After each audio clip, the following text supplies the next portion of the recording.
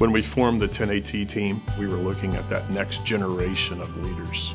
Fortunately for us, our top talent, our top people in those areas happen to be diverse. And I think that's what's been another strength for the 10AT successful launch, was we had so many different views.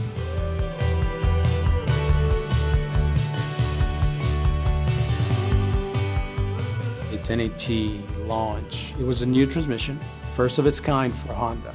And it was going to be the first time that HPPG would help develop and mature a transmission from the developing stages to launch and produce a new product that nobody had seen before. It was very challenging because it required a lot of tight specifications.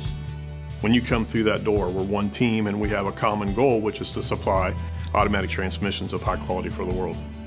It's not only about having a diverse group of people, but it's also to have a group of people that are achievers, that are good leaders. We relied a lot on each other. We relied a lot on each other's experiences, a lot of each other's differences. Anything worth having takes extra work, it takes extra commitment, but it sure did pay off. A lot of times we get comfortable with what we've always been used to dealing with, but I think in the long run it's always a good thing to have, a different opinion. The challenging spirit that we had as a collective group here, I feel like that is why we were successful and have been successful. I think one of the most rewarding parts of the 10AT launch was seeing those dreams become a reality.